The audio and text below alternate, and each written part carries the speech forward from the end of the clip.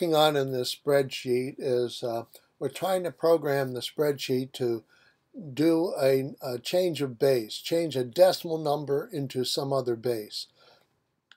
What I have so far is this little program that takes a decimal with a fraction and then converts that into, I'm saying, a base 5 number. So 101.101. And we have one section of the Excel sheet right up here which works with the integer part of the number, and another part of the Excel sheet right in here that works with the fraction part of the number. Now the issue that I'm trying to address now is one of cosmetics. And notice that when I take the integer decimal 101 and I convert it into base 5, I get something that looks like 401, but I have these leading zeros here. These leading zeros come from the fact that as I do these calculations and compute these values along this row, I take the numbers, take this number, put it in here, this number, put it next to it, and so on down the line until I get this 401 with all these leading zeros. I don't want those leading zeros. It's not the way we write numbers. So what I want to do is figure out a way of getting rid of those leading zeros. And in order to do that, what I'm trying to do is the following. I make the observation that I start getting all these leading zeros. Okay, when do I get a zero down here and it's going to be a leading zero? It's a leading zero whenever this and this are both equal to 0. Whenever that happens, I never generate another non-zero number in the program. But I can get a 0 there, but this isn't 0. And so I'm still going with the number. I don't want to stop and not do any more calculations. I only want to stop doing the calculations when I have a 0 over a 0. So what I'm doing is I'm looking at how these calculations are done and then trying to substitute in a logical set of statements that determine that if both of these are 0, then I just print nothing rather than put a 0 here. Okay, so I want to put nothing here instead of a 0. Nothing here, nothing here, nothing here, nothing here, and so on.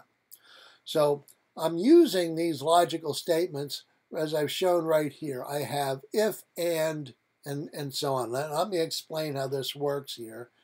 Here, I'll expand it out there. So the and statement says that if OX is equal to 0 and O7 is equal to 0, if both of these are true, what prints, so it's checking to see, are both of these true? Both of these are true. The and statement is true. Now, if that and statement is true, the if statement prints what's in this between these two commas.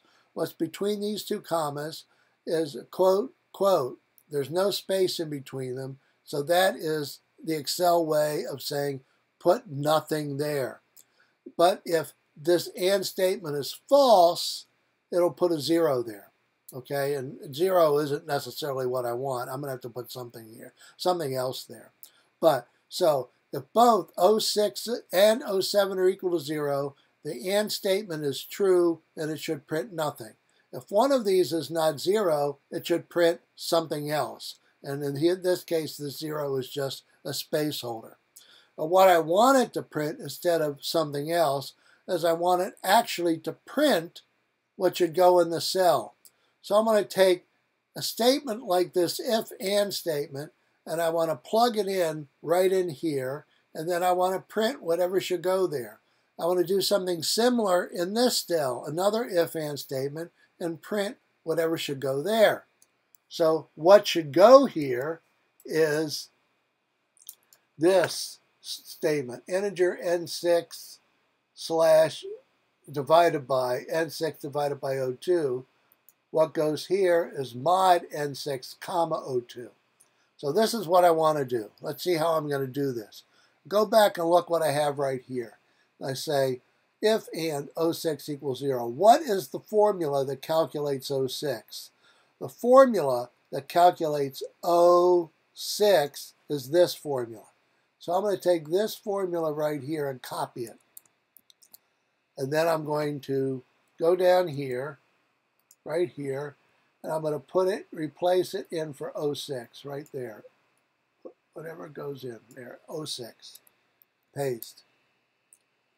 And if I hit return, I should still get 0, and I do. Now what I want to do is look at what goes in for O7 right here. What is O7? What is the formula for calculating what's in O7?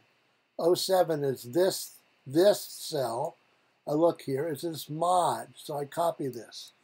Copy. Now I go down here and plug that in for O7 because that's the formula that calculates the O7. Okay, now if both of these were 0, I want to print nothing. But if they're both, one or both is not 0, I want to print whatever should go into O6. So what should go into O6? So let me look at that. What goes into O6 is this statement, integer, whatever. So I take this, copy, go down here, and I put that right in here.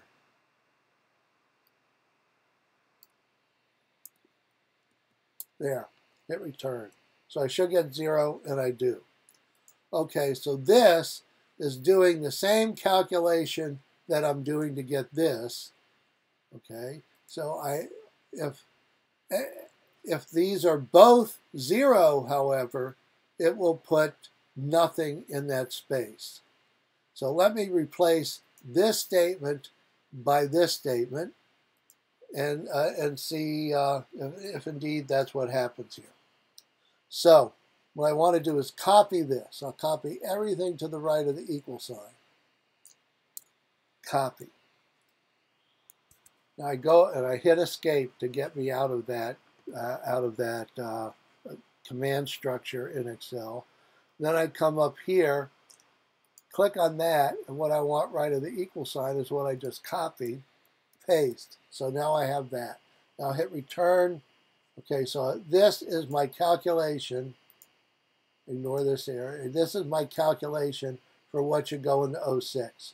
What should go into O7 now? Well, I'm going to use exactly the same formula that I had for O6. Let me do it in a separate location. I'm going to take this exact same formula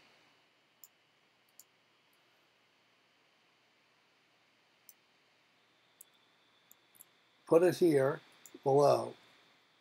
So this is where I'm going to put my calculation. I don't know what went wrong there. Paste. And then I'll put an equal sign. I should still get 0 because it's the same formula. But what I want to do is I want to output whatever computed gives me the 4, which is this modulo. So I copy this, then go down to there, go down to here. And so instead of outputting this integer statement, I want to output a modulo statement. Okay, now hit return, and that gives me the 4. So this statement here, right along here, and this statement here are much more complicated versions involving a lot of logic, but they substitute exactly for O6 and O7. So now let me try, let me just try this. Suppose I take these two statements and I drag them over here. What do I get? I get nothing. Why? Because O6 and O7 have a 0 and 4, but P has 0 and 0. They're both zeros. So let's see what's here. What's here is if and. Now both of these are true. This integer statement here, and then P7 equals 0. Well, I don't want P7 equals, I don't want that statement here. I don't want O7 equals 0 here, so that was a mistake. Let me see what I want here is I don't want 07 equal there. What I want is what we compute for 07. So let me also replace this. What we compute for 07 is this modulo. So wherever 07 appears, I want to put what computes for 07. Copy. Down here. What computes for 07 is that modulo statement. Paste. Return. And what computes for 07 here is that same modulo statement. Paste, return. I still get the 4. So I had a slight error there. I hadn't replaced what was in for 07. I have to replace the formula that I actually used to compute 07. Now let me recopy this. Copy this thing. Copy. We go to 06. Paste it there, hit return, I should get 0.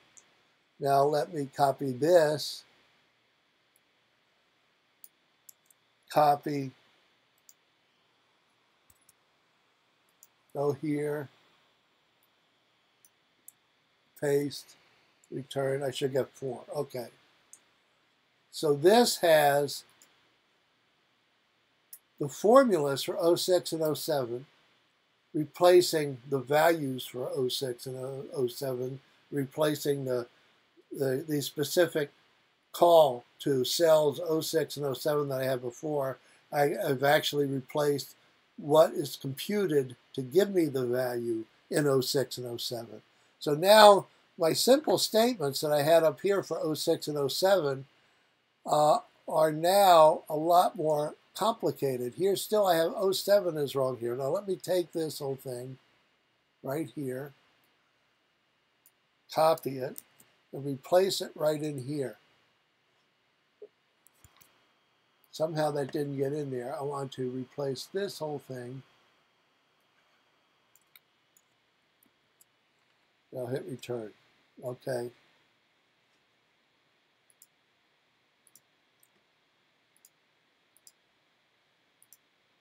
Okay, so this should be the formula for 06 without there. So this is all the formula for 06. This is all the formula for 07. Okay, now let's just see what happens down here if I take these two cells and drag them to the right. So this now, which should appear in P6 and P7, drag it to the right one more, Q6 and Q7. So this is giving me the right thing. Instead of giving me writing zeros here, I'm now getting the blank spaces, which is what I wanted to get here, right? So let me copy those in there here. Let me take this, which is that long complicated formula, this, which is a long complicated formula, copy them both, select them both, and then copy them all the way over. Now, it doesn't like this in here. I wonder why. Let me do edit, undo autofill. Okay. So here I have these two, and when I copy them over, I get blanks. Okay, but when I put them up on top, I don't get blanks. So let me stop right here. Let me investigate that a little bit, and then I'll do my next video.